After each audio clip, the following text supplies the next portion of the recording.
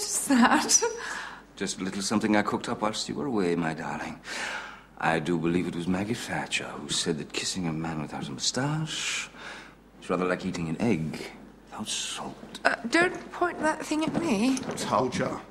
I have put no inconsiderable thought and effort into this endeavour. You see, the domain of a man's upper lip is his sovereign ground. You have 5 minutes to shake it off. Every Mortdecai man before me had the same. Why can't I? Darling, you really won't shave it off. Well, I can't, my duck. Jock, Yes, madam. please will you make up the guest bedroom for Mr. Mortdecai? Already have, madam. And that's a clip from Mortdecai. I'm delighted to say that one of its many stars, the one and only Paul Bettany, joins us. It's been far too long. Hello, Paul. Hey, how you doing? I'm doing very well. It's been a very, very long time since you were on this show. Has it? How long ago is it? Well, I think it was for Blood, actually. Ah, yeah. So that's, what, is that 3 years now Well, or 2 years? and considering that we've been on your side for forever. I know. I know, you've always been on my side. I've enjoyed that. Gangster number one, we're on your side. Master and Commander, we're on your side. In fact, Mark made a point of telling you, for that and A Beautiful Mind, that you acted Russell off the screen. Oh, bless him. Never shy of saying something controversial. We even quite like Wimbledon. God bless you. And you and my mum. Yeah, I'm not sure Mark found anything good to say about the Da Vinci Code, but this is all ancient history now. And he liked Transcendence. So look, anyway, it's very good to have you on the show. And Mortdecai is the new movie, another movie that you've done with Johnny Depp. So just explain who this character is and where you fit in with this interesting group of performers. I'm Mortdecai's butler, driver, thug, assassin, and it comes from a sort of long tradition, I think, of comedy duos of the clever servant and stupid master that go back to Roman comedy and Shakespeare and all the way through to Clouseau with Cato and so on. And it's a really rich.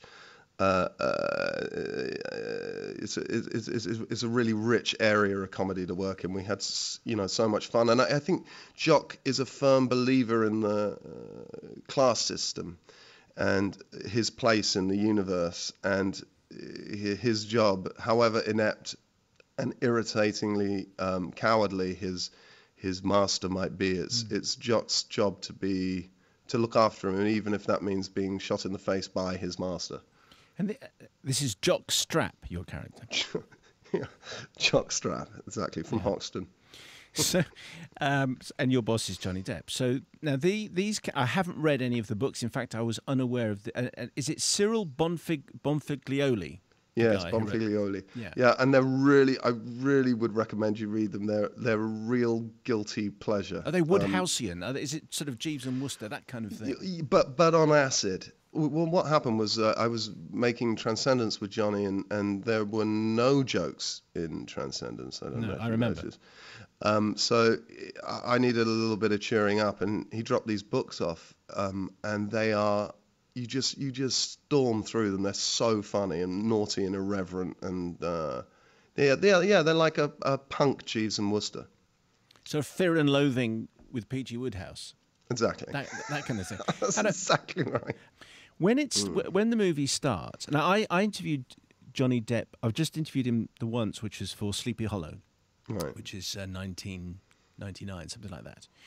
And at the time, he was obsessed with the Far Show, and he just wanted to talk about British comedy. And I remember thinking at the time, this was unusual. It's not what you got from Hollywood superstars like Johnny Depp. So then so the very first thing that we hear in Mortdecai is what sounds like a Paul Whitehouse impression, which then turns out to be Johnny Depp playing this kind of really posh guy. And then Paul Whitehouse turns up later in the movie. I mean, absolutely. How did that come over for you? I mean, do you think that's what a lot of British audiences will make of that? I think it's got I think what's even stranger than a Hollywood movie star being obsessed with British comedy. I mean, he spent a lot of time in England, but it started much earlier. What's really strange is a poor kid who wants to be a guitar player from Kentucky getting into, Ealing comedies. He's obsessed. He's also obsessed with Terry Thomas and Peter Sellers, and it's it's really British comedy is really fascinating. And Alec Guinness, so he loves that that era of British madcap comedy.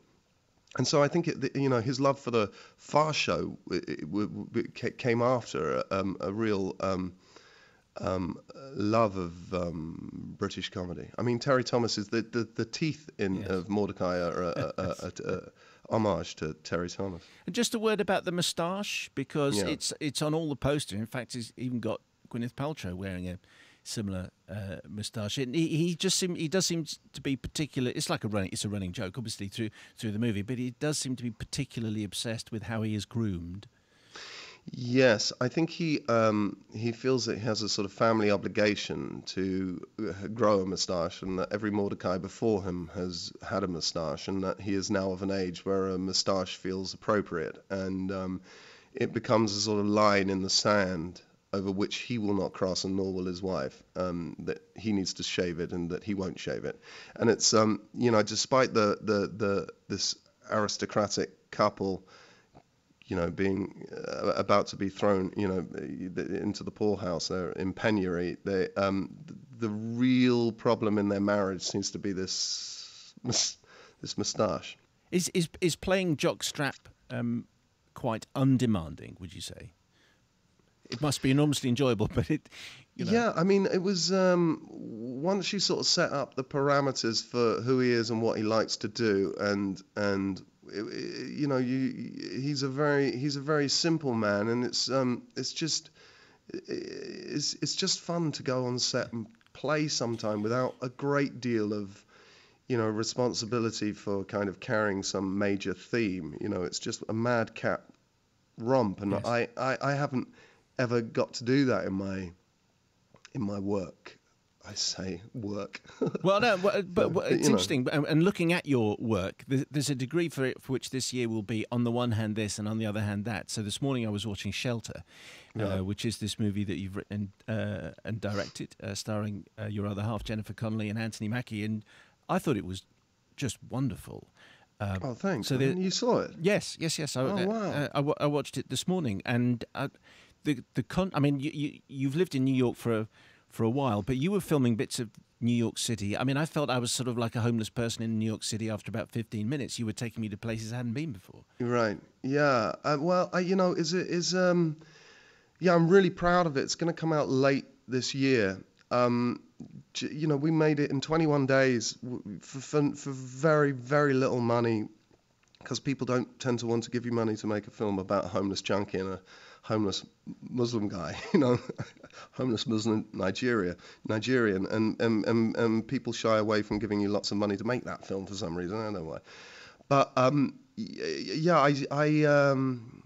wanted to make a film. I started thinking about what I'd like to make a film about, and I thought I'd rather, looking at the world around me, like to make a film that's about judgment, and how in a world of increasing grey area, as far as I'm concerned, we seem to get more and more entrenched in black and white positions, but I didn't know how to do that. And there was this homeless couple who lived outside my building, my neighbours, so to speak, and I would try to talk to them every morning on the way on the school run with my children, and we didn't get very far, and I'm ashamed to say that they became more and more invisible and more a part of the landscape in which I lived, until I just didn't really see them. And then Hurricane Sandy happened in New York City, and I live right on the river, so there was a mandatory evacuation, and in the mayhem of getting my 3 children and my cat and the dumbest dog in New York City into a car and head to higher ground, I didn't stop once to think about them. And when we came back, I never saw them again, and I started to wonder what their life was, and I thought perhaps this was a good way to talk about judgment, because I didn't want to make a film that was a polemic about homelessness being bad or drug addiction being bad, or because every decent human being knows that it is. You know, I wanted to tell a slightly different story. Yeah, and as it's your movie and you've written it and you've directed it, presumably there's bits of that whole show which were new to you. So pre-production and post-production, you obviously know about, but being involved that deeply, was that present? Did it make you want to go back and do it again or not? Yes, I will. You're absolutely right. Post-production, you as an actor know something about because you come into loop or dub or or occasionally you're shown early cuts of the movie. So you have a sense of the rhythm of that. What I didn't know anything about was pre-production, and that was ghastly because I just felt lost. I thought I've made the biggest mistake of my life. It just seemed to be a lot of people telling me what I couldn't do and nobody telling me what I could do.